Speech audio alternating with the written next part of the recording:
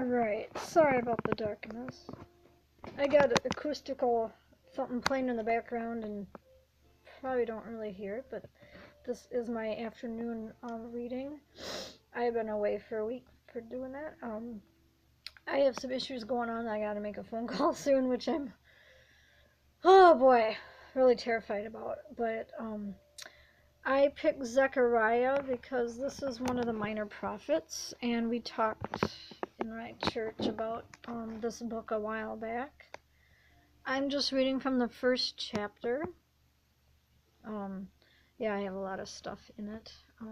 So I have a lot of notes and things pulled out of my phone book. Or my book, whatever, phone book. Well, that does look like a phone book right there, because it's actually a thing. Well, hold on. There we go. It's a God's Yellow Pages. So it has like different things on it. Yeah, if anybody, just like things like that. But that's a handy little thing I have. Oops. Alright, sorry about the shakiness.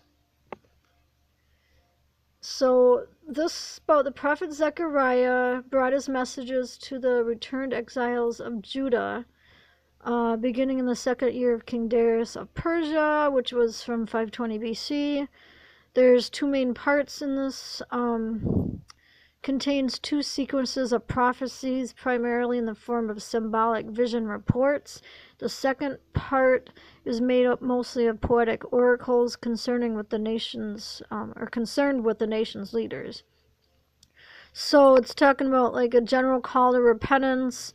Zechariah recorded a series of 8 visions, talking about rebuilding a temple, stuff like that. So, chapter 1. In the 8th month of the second year of Darius, the word of the Lord came to the prophet Zechariah, son of Berechiah, the son of Iddo. The Lord was very angry with your ancestors. Therefore, tell the people, this is what the Lord Almighty says. Return to me. I will return to you, says the Lord Almighty. Do not be like your ancestors, to whom the earlier prophets proclaimed, this is what the Lord Almighty says. Turn from your evil ways and your evil practices. But they would not listen or pay attention to me, declares the Lord. Where are your ancestors now? And the prophets, do they live forever? But did not my words and my decrees, which I commanded my servants, the prophets, overtake your ancestors? Then they repented and said, the Lord Almighty has done to us what our ways and practices deserve, just as he determined to do. On the 24th day of the 11th month, the month of Shebat, in the second year of Darius, the word of the Lord came to the prophet Zechariah, son of Berechiah, the son of Iddo. During the night I had a vision, and there before me was a man mounted on a red horse. He was standing among the myrtle trees in a ravine. Behind him were red, brown, and white horses. I asked, what are these, my lord? The angel who was talking to me answered, I will show you what they are. The man standing among the myrtle trees explained, they're the ones the Lord has sent to go throughout the earth.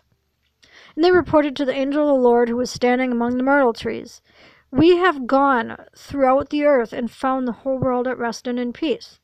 Then the angel of the Lord said, Lord Almighty, how long will you withhold mercy from Jerusalem and from the town of Judah, from which you have been angry with these 70 years? So the Lord spoke kind and comforting words to the angel who talked with me. The angel who was speaking to me said, proclaim this word. This is what the Lord Almighty says. I am very jealous for Jerusalem and Zion, and I'm very angry with the nations that feel secure. I was only a little angry, but they went too far with the punishment.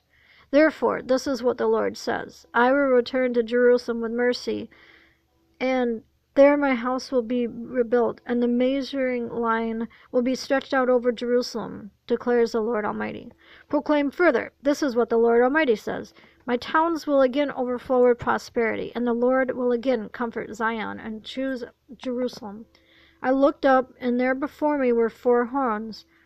I asked the angel who was speaking to me, what are these? He answered me, these are the horns that scattered Judah, Israel, and Jerusalem. Then the Lord showed me 4 craftsmen. I asked, what are these coming to do? He answered, these are the horns that scattered Judah so that no one could raise their head. But the craftsmen have come to terrify them and throw down the horns of the nations who lifted up their horns against the land of Judah to scatter its people.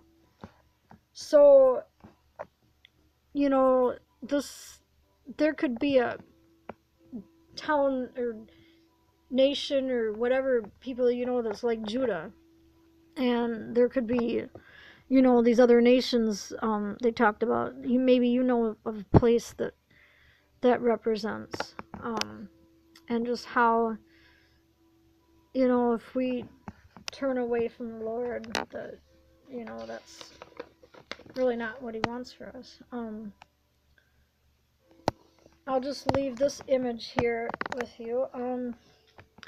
It's talking about Christian virtues and characters. Oops.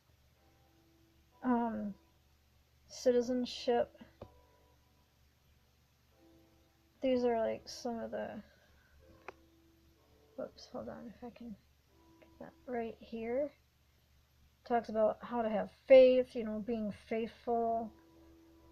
Duty. It's from Luke and Timothy, for example. But and then it talks about, reading the Bible, righteousness. And there you go.